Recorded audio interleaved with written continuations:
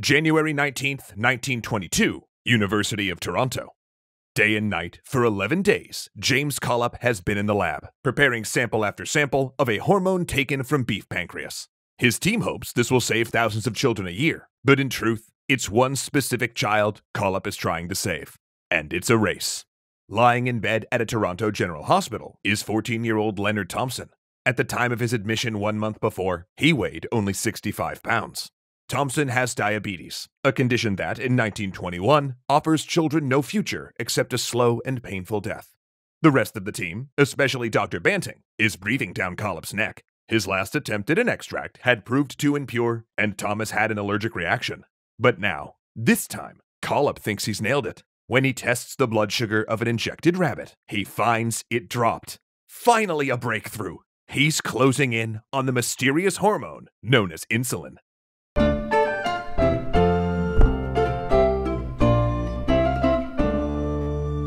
This episode is brought to you by the Child and Teen Checkups Program of Minnesota. Childhood obesity and diabetes are on the rise, but they're preventable, and children from birth to age 21 may even qualify for free checkups. Learn more at u21checkups.com.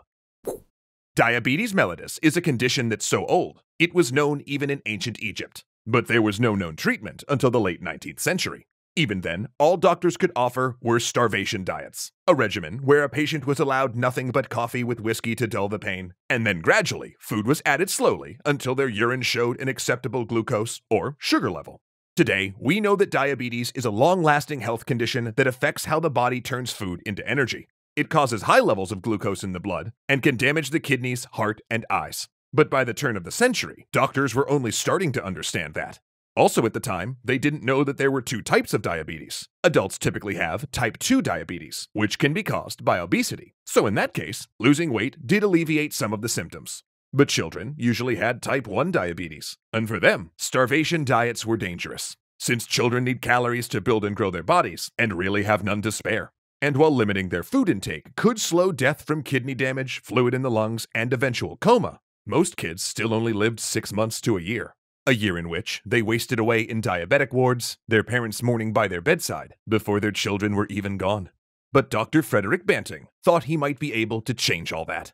Banting was a farm boy born in Ontario, Canada. He was also a surgeon, having completed an accelerated medical degree in order to serve in an ambulance unit in World War I, where he was awarded the Military Cross. But he wasn't a researcher. So when he came to Dr. John James Rikard Macleod, the University of Toronto's foremost diabetes expert, and proposed an experiment, he got a chilly reception. Banting had read an article about how to keep the islets of Langerhans, which are groups of specialized cells in the pancreas, available for study without damaging them. And this was important because the islets had been suggested as the home of a substance called insulin, which was thought to have a role in diabetes. Now, just pausing here for a moment. This next bit will discuss surgical experiments performed on animals that were, even then, considered cruel. So, if you'd prefer to skip these specific details, please jump ahead around 20 seconds.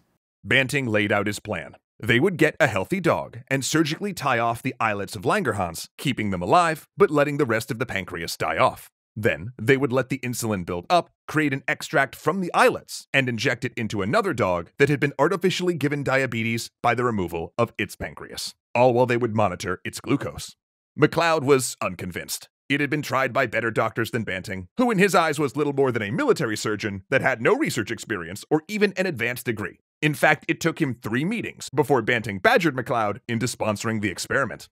Macleod gave Banting the use of the laboratory and an undergraduate, Charles Best, as his assistant. And thus began one of the most drama-prone research teams in history. And a lot of that was due to Banting and Macleod being fantastically mismatched. Macleod thought Banting was ill-prepared, with a shallow textbook knowledge of the pancreas. He felt the military surgeon kept botching the experiments. Meanwhile, Banting felt Macleod was undermining him by not giving him enough money for the project. Neither Banting or Best were paid, the lab space was dirty, and there was no money to hire an assistant to take care of the dogs. After several dogs died, Banting and Best were forced to start buying new experimentation dogs on the black market. But despite everything, they got results. And after showing they could use pancreas extract to help with diabetes in dogs, Macleod upped their funding. He also allowed Banting to bring in a 4th researcher, James Collip, to purify the extract. Plus, they made a further breakthrough when they found they could extract insulin from whole beef pancreas bought from slaughterhouses rather than the specially prepared dogs. Still, instead of publishing the results right away, Macleod made them run the dog experiments again and again. This made Banting furious, and he threatened to take his research to another facility, but Macleod wanted to be sure. And finally, once Macleod was satisfied with the repeated results, the discovery was announced in an article in 1921. It was a massive news event. Anxious parents clamored to get their diabetic children some of the new substance. But Macleod refused to move to human trials, partially over worries about Banting. Banting was a poor public speaker and not a diabetes specialist. Also, he stumbled during the Q&A portion of their first university lecture on the discovery, so there was that. This caused Macleod to increasingly insert himself in the press as the project's expert voice, making Banting think Macleod was stealing credit.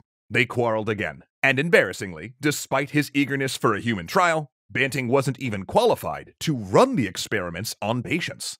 But at last, the data convinced Macleod a human trial could begin. Though due to Banting's lack of qualifications, it was doctors at the hospital that were assigned to administer the insulin, not Banting.